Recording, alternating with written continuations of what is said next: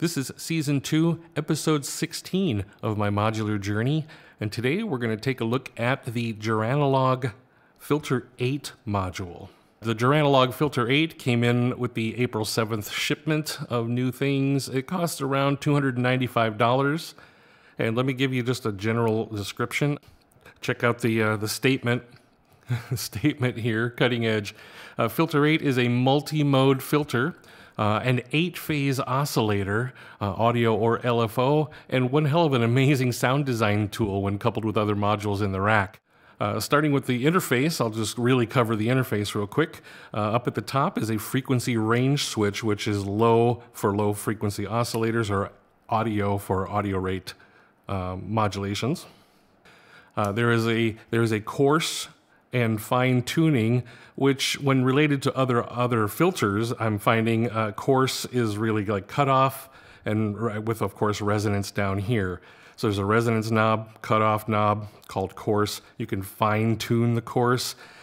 In the center here, of course, is the resonance knob, and then there is this resonance modulation CV point here, and this is its attenuator. So you can actually attenuate the resonance, which is great. That's something I couldn't do with some of my other modules. I could not attenuate the resonance.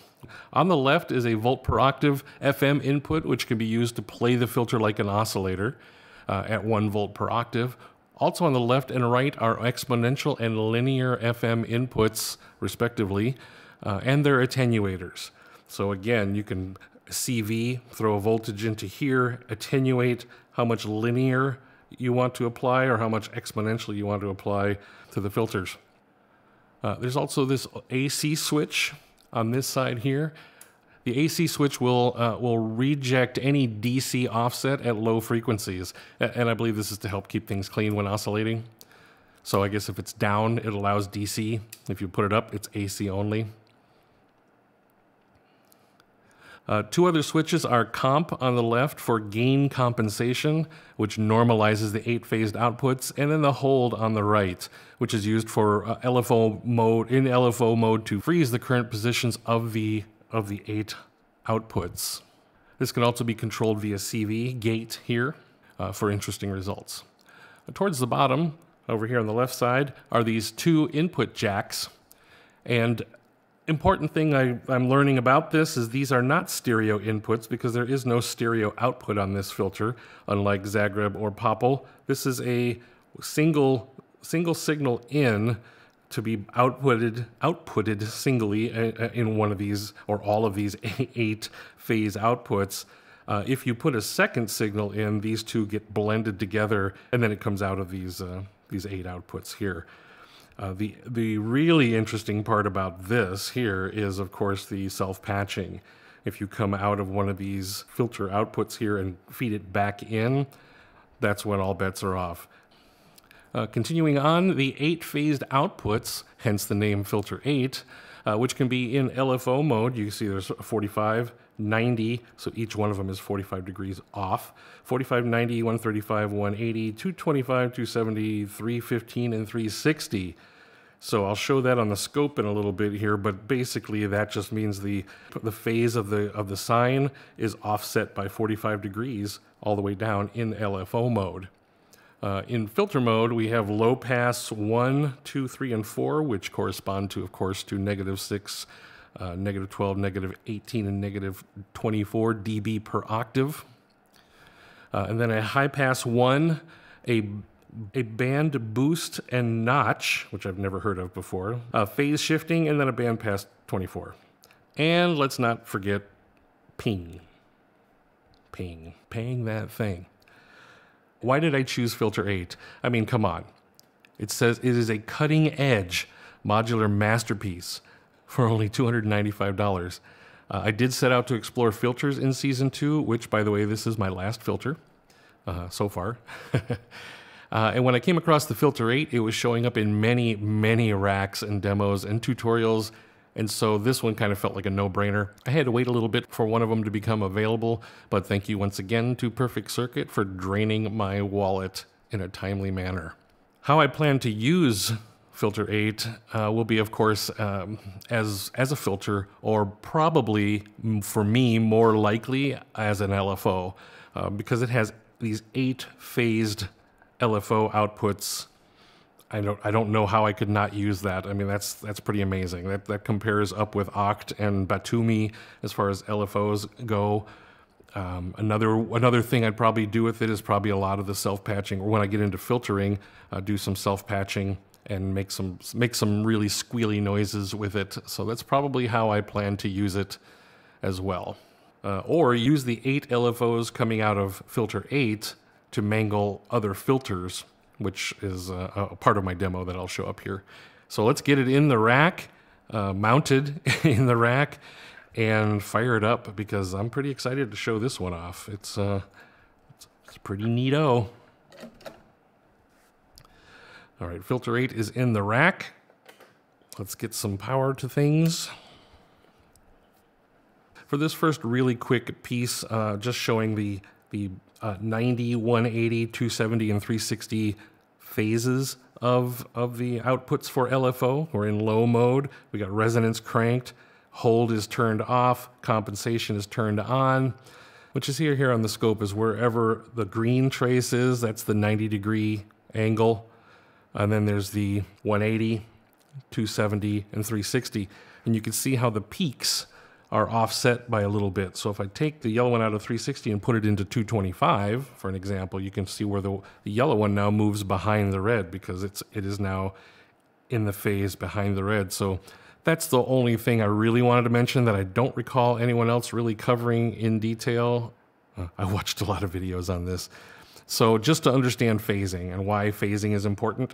And the reason why this is important is when I go to modulate other filters, for instance, which I'll show here in a moment, having them out of phase a little bit really moves things around in the stereo field, and that's kind of what I really want, for at least for filtering or panning or anything like that. So speaking of that, let me wire something up over here on the right. Finally, we're going to take these 4 phases out over here to these filters. And to do that, I'm going to come out of data just so we can keep an eye on things. So these are really coming from filter 8 via data. The first 2, green and blue are going to go into Zagreb. So let's listen to what that filter sounds like first. Get my loop going. So now you can see the oscillator oscillating.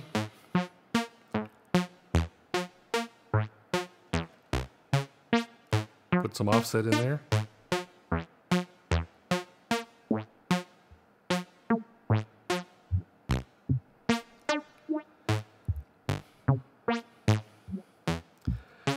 Oops. Now if I were to take this and make a stereo pair out of it, let's do that. You can hear it manipulating the spread of Zagreb, and that's using these LFOs coming out of filter 8. I'm going to do the same thing to the first 2 voices. Let's turn those guys up. Turn down Zagreb real quick. So now let's set these up similarly. So now I've changed the left to be modulated by the 270 degree down here, and then the right is by the 360 degree. So now these are being modulated by these 2. And everybody together sounds like this. I'm going to plug an attenuator in real quick to change some of the envelope shapes.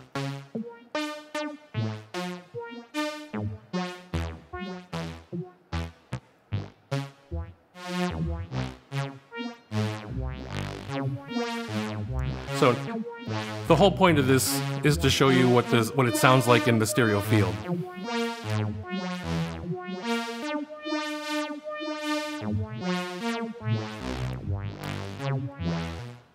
And that's it. So that is pretty much exactly how I plan to use filter 8 in the LFO mode anyway. Let me unpatch a bunch of stuff here, because now we're going to switch over to audio mode. and hopefully make some noise. So for the next part of this, I'm just going to really quickly show the audio mode of Filter 8. Again, the only other thing I really want to do with it, aside from filtering, of course, will be doing audio. And this is now just the low pass 6 dB coming out in audio mode, full resonance. But what happens now, of course, if you take a patch out of the exponential FM and take like the low pass 4 out, feed it back in, and then start twisting it.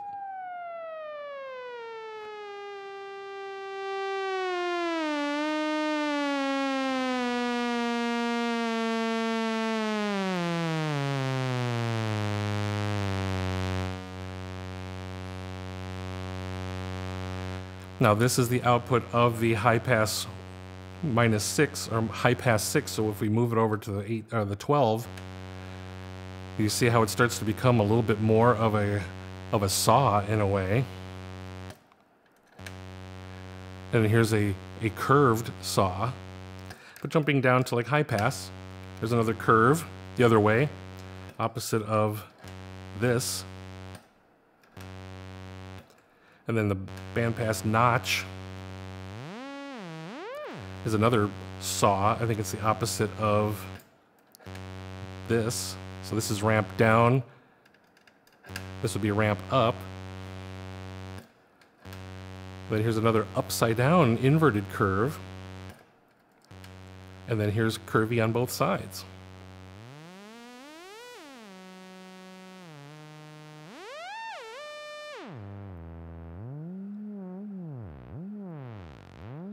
So where you're putting this is of course negative and positive.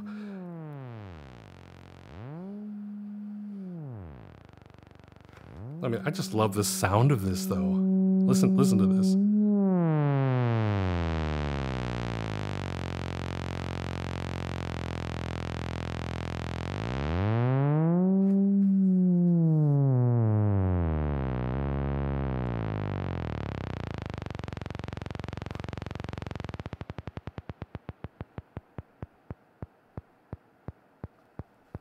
That's badass. I love that. One last thing, I think from the manual. I'm going to pull something from the manual real quick, and that is to actually patch not into exponential, but back into input here. But if I take an input out of an oscillator, like let me grab one of the saws, put it into number 1, or put it into the first input. Let's hear what that sounds like first. Yeah, let me put this in here. Turn up the volume. Let me kill the resonance real quick. Turn that all the way down and just do cutoff.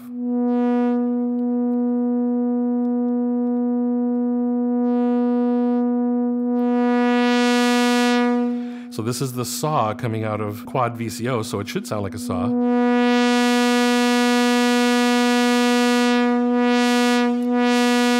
So this is going to get a little loud, possibly, so watch your ears. I'm going to take a bandpass 4 out of here and feed it back in. And you can see, without even turning up the volume, you can see I'm about to go crazy.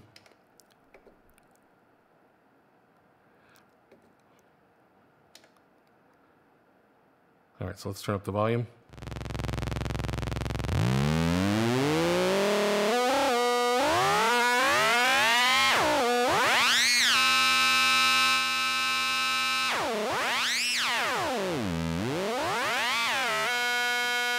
So as a sound source, this could sound pretty interesting.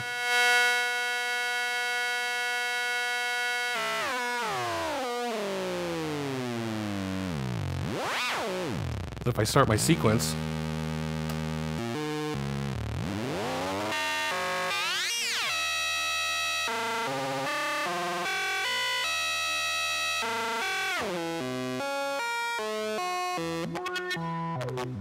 turning down resonance.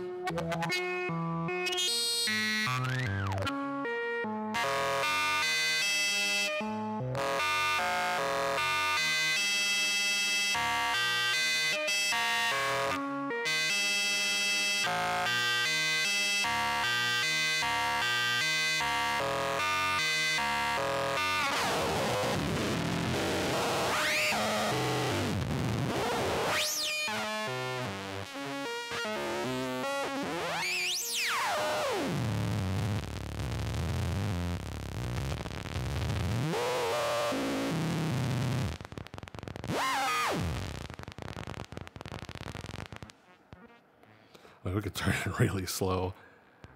Wow, look at that.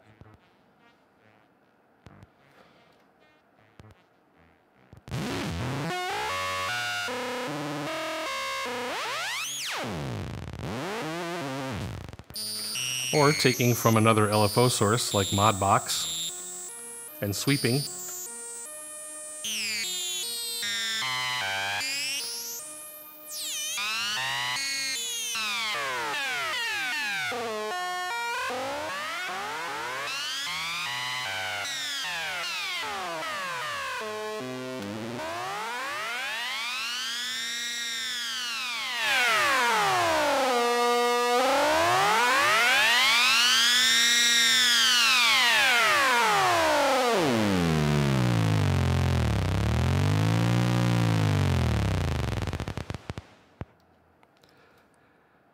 And I think that's it.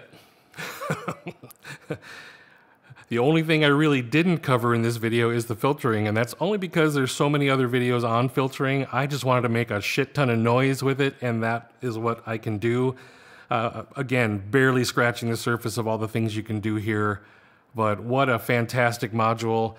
It looks absolutely beautiful, very sexy design. Everything is accessible without bumping into everything else, like some other modules. You can't get in there.